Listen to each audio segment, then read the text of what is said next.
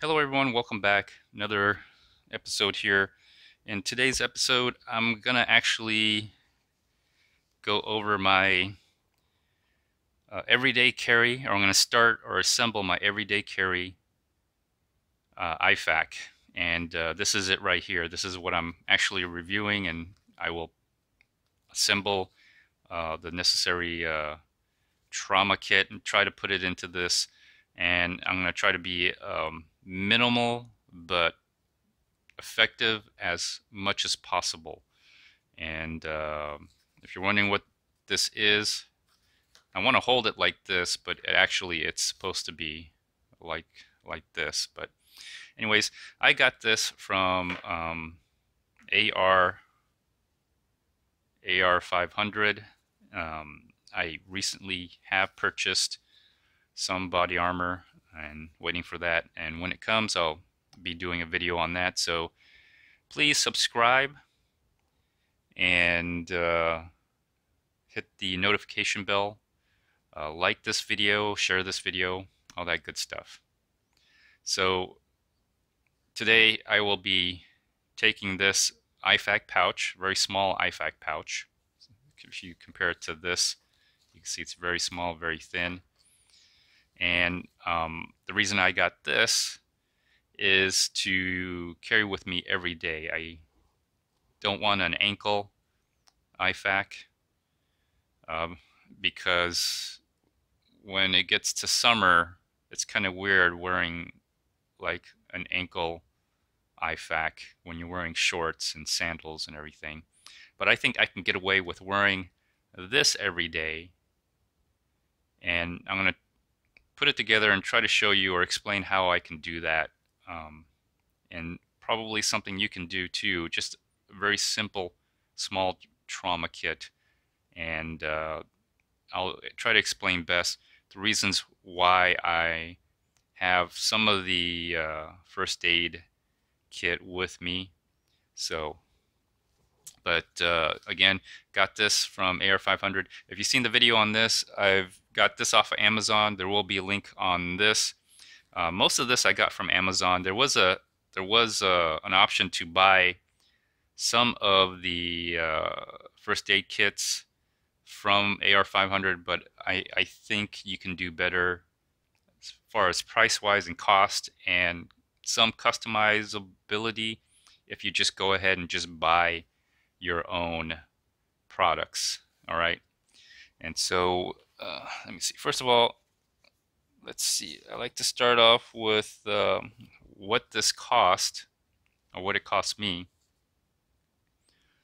I ended up paying uh, under $20. I had a discount code. It was during December. If you use Christ is King, 25% off site wide with free shipping. That was the nice part about it.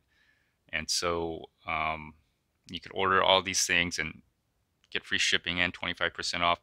I found that was better than some of the promotional items they had. It worked out price-wise. It worked out better for some reason. So that's what I use. So not too bad. You get this in this package, and I guess AR500 is still a small company. They're using Uline for all their packages. And also, it comes in this bag, if you were wondering. And then also, it came with this Malice clip. So, on the back side, you just weave it through here. Just weave it through here, like so, and you can attach it to your plate carrier or any other Molle webbing that you have. I'm not going to use this like that. What I like about it is that they put a little they designed it where you could put a belt through it, and that's how I'm going to use it. And it's supposed to be like this. So it's holding up. It's designed to be carried like this, not like that. So, anyways, also in the package has some information here, return policy, although when I spoke to the salesperson, they said anything promotional or anything that I use a discount code was non-returnable, but that's all right. I'm happy with the purchase. And the back, if you do read this, they do talk about their body armor as being bullet resistant, not bullet proof. So I guess they're just covering their liabilities here. But yeah, you may you may encounter a situation where even the bullet armor, ballistic armor, is not 100% guaranteed. So anyways, so the reason why I got this small IFAK pouch is because I can carry this every day. And what I liked about it was because it has this loop here where you can put your belt, and I will show you after I assemble my kit here how I'm gonna wear it every day. All right, so let's first of all, it goes like this.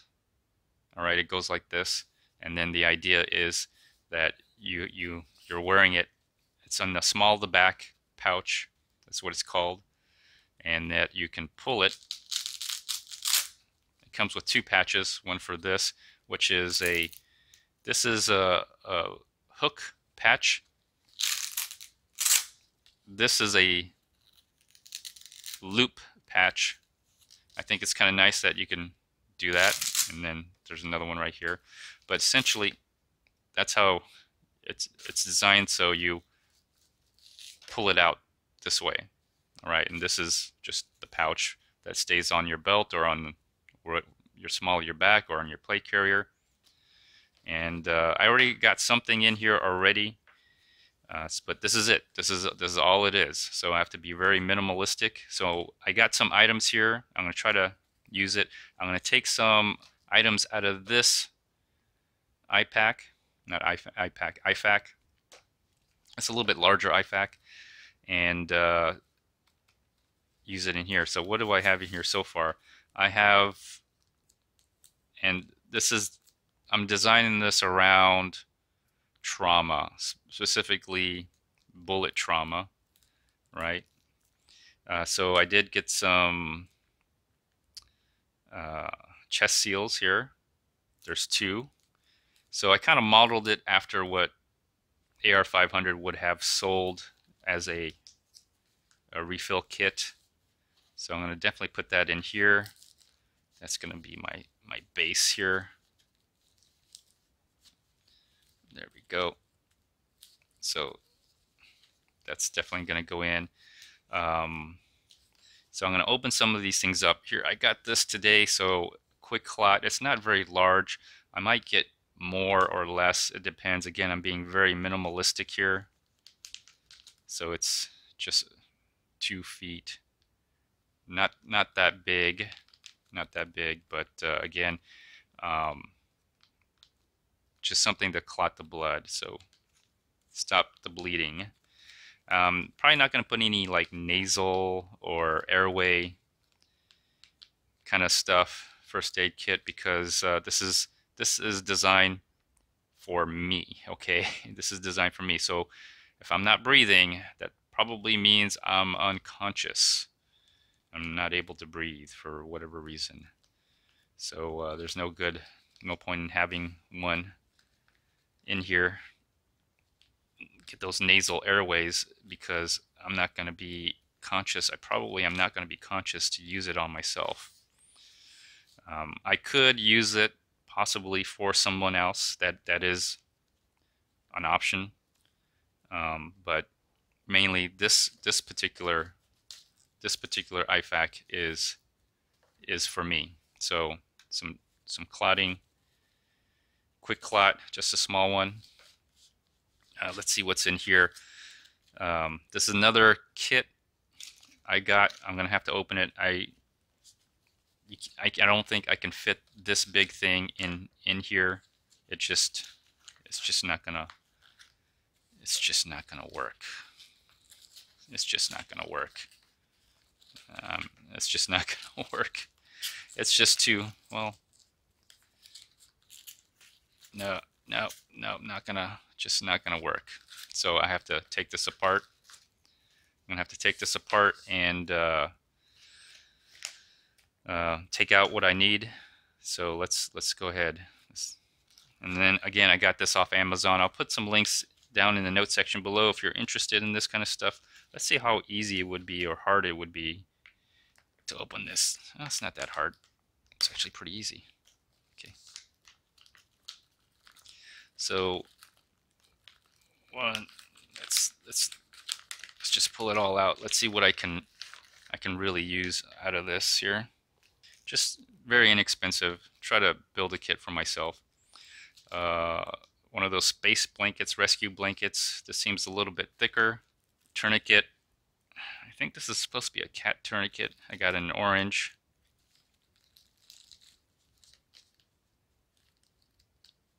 Trying to be very minimalistic with it. I'm not trying to go overboard. This is really thick, really big. A carbon pencil, I think. What comes in this thing? A tourniquet, some shears. Okay, some shears. Maybe I can put in here somewhere. Bandage. It's kind of like a Israeli bandage. A little too big, a little bulky. I may not be able to use this, but that's why I got these. These are supposedly H&H compressed sterile gauze, and I could use them as bandage and as a way to pack wounds, pack a wound, pack an opening, a gash. So I think I'm going to go with these here instead of this because it's just too bulky. I need to be very minimal. As far as a tourniquet, oh man, that's kind of bulky as well. I could try to fit a tourniquet in here. Compressed gauze. I think I can get away with these. So I'm gonna just forgo that. I just bought the kit. I can replace some of it with what I have in here. Definitely want a tourniquet. Definitely want a gauze of some kind. It's getting fat. Oh man, it's getting fat. Let's see how I'm gonna do this. Okay. This is becoming challenging now. Okay, there's one. Yeah, this is harder than it looks. I think this is the best I can do with it.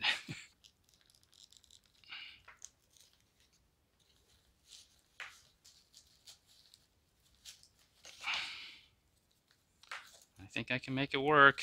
It's going in.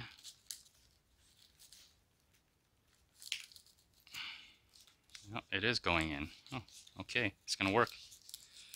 I think this is about the minimal I can get with this. I don't know if I can get away with getting any smaller.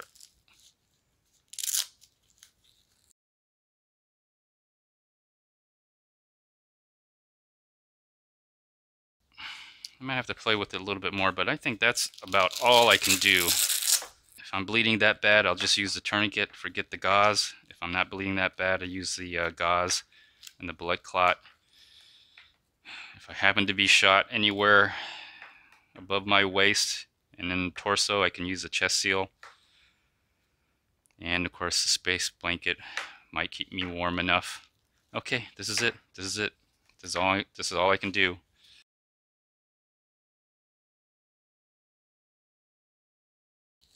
All right, so there's my IFAK. Ugh. That's gonna be it right there. All right, so didn't have to pull anything out of here, which is great because I could add some more stuff onto this here.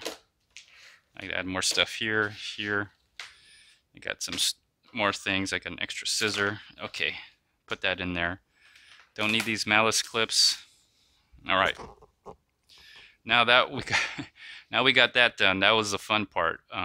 This is probably the most minimalist IFAK I can do right here. I may rearrange it, but I think that's probably the best I can do. Okay, that's probably it. That's probably the best I can do right here. The most minimalist I can do. Just the bare essentials for emergency trauma. All right, so from this point on, I'm going to use my fanny pack. So this is what I carry every day with me. And of course, Harbor Freight pepper spray. I know it doesn't do much. It's just for like wild animals and some annoying kids, you know, just to get them away.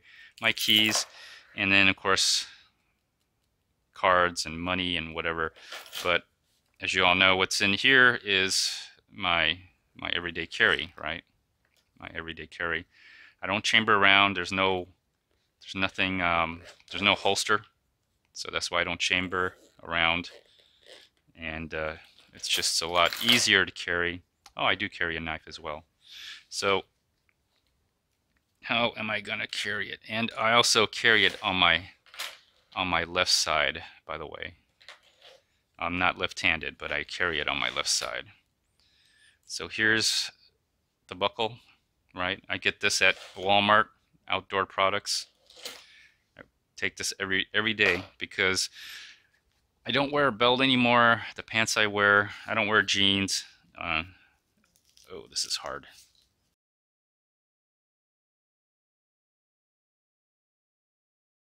Now you're probably wondering, man, if I wear this, everyone knows I got a first aid kit. Well, here's the thing. I'm gonna take this patch off, and let's put it right up here. Let's put it on this one. I'm gonna take that patch, and I'm actually going to get a Nike patch and Velcro it on here. And so this fanny pack essentially now looks like, well, a fanny pack. I'm off, and I'll put a little Nike. There we go. So I'm going to put a little Nike patch right on here, and when people see it, if they see it, they think it's a sports apparel.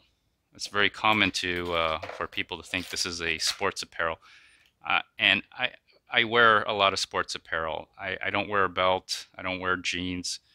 I wear like Under Armour style kind of clothing. And so in the summer it gets extremely hot. And so this is what I'm going to probably end up doing. This is how I'm going to carry this every day. Do I think I'll ever need it? I hope not. But the fact is, you may need it if you are carrying a gun, and if you ever get into an encounter, even in a knife encounter, you may need something like this, especially the tourniquet. At least the tourniquet, you know, should stop the bleeding on your arms and legs. If you're going to wear body armor, you're not really worried about getting hit in the upper torso as much. Okay, one of the actually two of the soft body armor I carry have chainmail in them, so they're also designed for slashing and then bladed weapons. But essentially, this is for like bleeding my arms, my legs, if I get into any type of encounter. Anyways, I'm going to conclude this episode. Thanks for watching, everyone. Please like, share, comment, subscribe. Until next time, bye-bye.